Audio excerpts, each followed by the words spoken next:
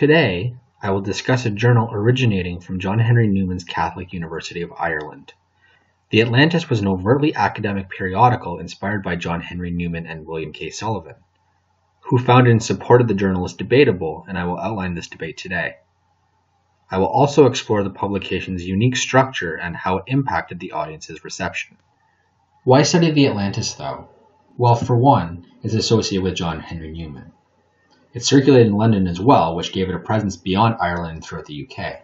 It is also closely related to the Catholic University of Ireland upon its establishment, a university which has prominence even today through the National University of Ireland constituent University College Dublin. Therefore, it's a monumental publication that captures an important point in Irish Catholic history. The establishment of their own college, a prominent Catholic faculty community developing, and a highly intellectual journal finding success, albeit moderate, are all of interest to researchers and aficionados of 19th century periodicals. The Atlantis was established in January 1858, and it operated until May 1870. Originally, it was subtitled A Journal of Literature and Science, which holds significance for the publication, as I will discuss later in this video. It published a mixture of science and literature, all of which was academic in nature. Its contents were dense and some would even argue highbrow, but these writings accommodated a unique place in periodical literature. Prior to the Atlantis, academic literature and academic subjects received little attention in Irish periodicals. Even in wider UK periodicals, academic literature was not published widely. John Henry Newman was the primary figurehead for this publication. For modern readers, he is the most relatable figure because of his other accomplishments and his notoriety as a cardinal and as an academic. Newman is one of the 19th century's most notable figures, and much of his biography cannot be covered here.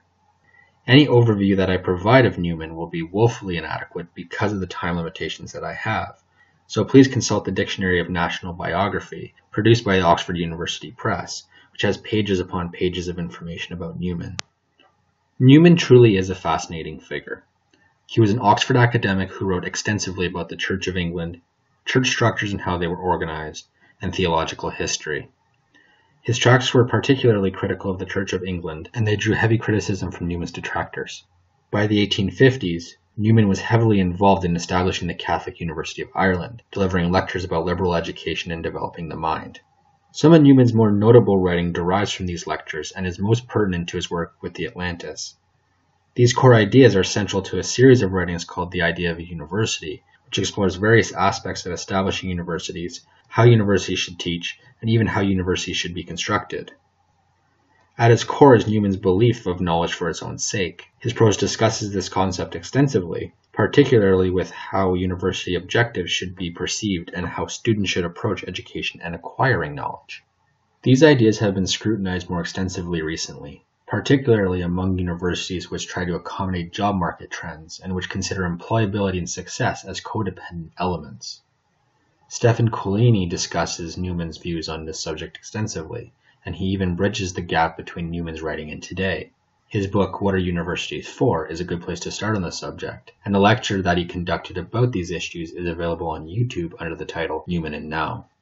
These principles ultimately manifest themselves in the Atlantis, which contained articles that were devoted to an academic style which accommodated a specialized audience. The magazine's contents were aimed not to entertain, but to transmit and disseminate knowledge among people. If one were to describe the journal's approach through a more modern expression, one would say that it took a build-it-and-they-will-come approach to its readership. Publish the content, and those who wish to pursue knowledge in these fields will migrate to the journal. Much like Newman's notion of knowledge for its own sake, outlined in The Idea of a University, the Atlantis pursued knowledge and published information without dwelling on how it would attract a broader audience. While this was undoubtedly a consideration, the goal of publishing high-quality information superseded attracting an audience. Rightly or wrongly, the Atlantis' content closely reflected Newman's own philosophies about university learning.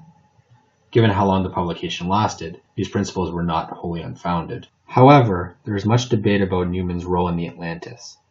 He was an attractive name to advertise the publication, and he helped to establish the periodical. Much of the periodical's contents and aims were influenced by Newman's vision, but William K. Sullivan is widely believed to be the main agent who made the periodical work. Newman is suggested to be a nominal editor only, while Sullivan undertook the majority of the periodical's editorial procedures, especially in science. And Leaney goes so far as to say that Sullivan established the journal, not Newman. This notion is quite valid considering Sullivan's own capabilities when it came to publishing. Although Newman is the most recognizable face associated with the publication, William K. Sullivan is a prominent figure in his own right. Sullivan was born in Cork in 1822. He was a chemist by trade, earning a PhD and subsequently working at the Museum of Economic Geology. In 1856, he became a professor of chemistry at the Catholic University of Ireland, and soon after became a part of the Royal Irish Academy. Later in his career, he became the president of Queen's College Cork and performed admirably in this role, allowing the school to flourish under his guidance.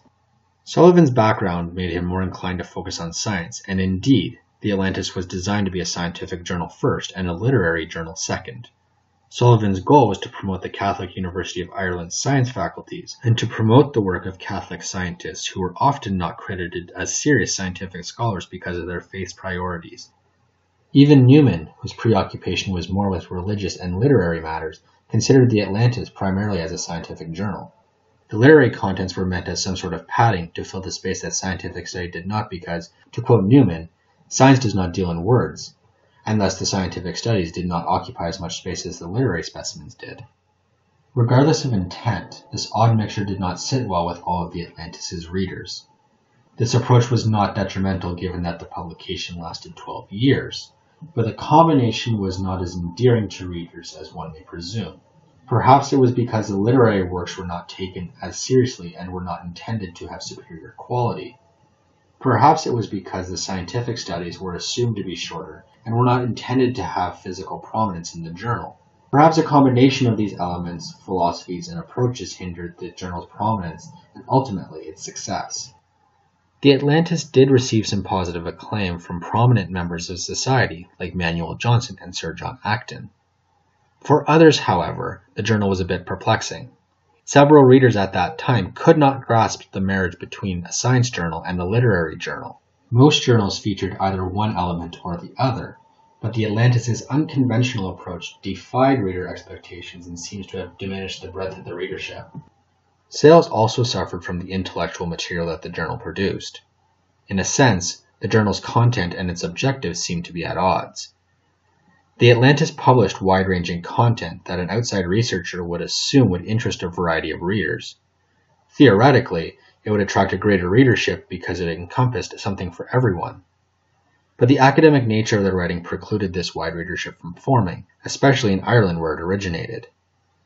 Over the 12 years that it was published, it never established a large Irish readership. Rather than attracting more readers with the breadth of the journal's content, the density of this content rendered it more of a niche publication. In short, it became rather exclusive rather than inviting. The rigid academic content was not produced without much consideration, however. One may assume that the editor's goal was to reach a large audience, but reality was quite different.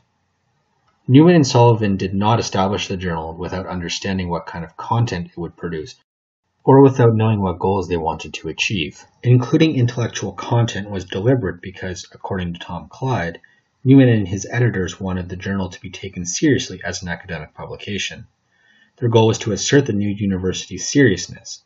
So rather than trying to appeal to a broad audience, it can be concluded that the journal produced a range of material spanning numerous faculties and disciplines. This established the journal and, by extension, the Catholic University of Ireland as a serious academic endeavor. The publication showed that, while it was a Catholic university, the university's programming and research was multidisciplinary, and its faculty could excel on numerous levels. The Atlantis was out to prove that the new university was a veritable player in education and research, and that everybody should heed it. Was the Atlantis successful? Well, yes and no. It accomplished its goals and remained steadfast in its principles and its approach. It found some success if this is how a critic chooses to approach the magazine. But it never did achieve a ton of sales. Although sales were not the primary goal, making the content more accessible to the wider public would have enhanced the publication's prominence. The faculty and others affiliated with the university did form a community through the publication, and the publication is on par with others of this period like the Cambridge and Oxford magazine, which was published in 1856. The frequency with which the Atlantis was published is another factor against the publication's success. It never held a regular publication schedule. It was published twice annually and quarterly at different periods, potentially making it too ad hoc for its readers. This irregularity and inconsistency should not be overstated, though. The Atlantis issued 5 volumes over 12 years, with some volumes encompassing 9 numbers each. So the Atlantis published quite a bit of material in its lifetime despite not doing so on a fixed schedule. Ultimately, the Atlantis will never be known as a central 19th century periodical. A cynic could even assert that the Atlantis is only discussed today because of its affiliation with John Henry Newman. In my opinion, this approach is a little too nearsighted. Anyone who thinks this way limits their understanding to minute fragments of the periodical, and they limit their investigation to the magazine's primary figure. Newman is a starting point from which the magazine builds, and exploring its depths reveals some interesting analysis. The Atlantis pioneered a new form of publication which combined scientific and literary writing. It accommodated a specific university, and while this was not the first time that a publication had this objective, the Atlantis was an integral component of the new Catholic University of Ireland. It was intended to unite faculty members in disciplines. It was considered a primary means of uniting modes of thinking that would otherwise remain distinct. It helped to build a community and had a specific place in building an entity that still exists today. Perhaps it did not achieve commercial success, but it was one pillar among many which contributed to a prominent university's culture, and it remains an interesting historical artifact worthy of further study. So the next time that you're looking for something interesting to study and write about, consider the Atlantis. Like its contents in the 19th century, it has more to offer than the external reader may believe. If you are wondering where to begin with your research, here are some resources that I recommend. The Waterloo Directory is the first resource that I consult in all of my research on these subjects.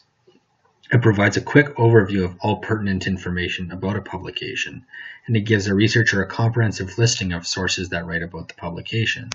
The Dictionary of National Biography has an astounding bibliography of John Henry Newman. The resource undergoes a rigorous editorial process, so a researcher can be assured that the information is accurate. Ask About Ireland provides a brief but pertinent biography of William K. Sullivan.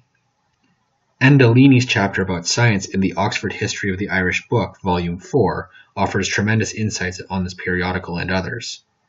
Finally, Stephen Collini's work on John Henry Newman is worth investigating, and I believe that this book, What Are Universities For?, is one of the most astute evaluations of contemporary higher education that I have encountered. Thanks for listening.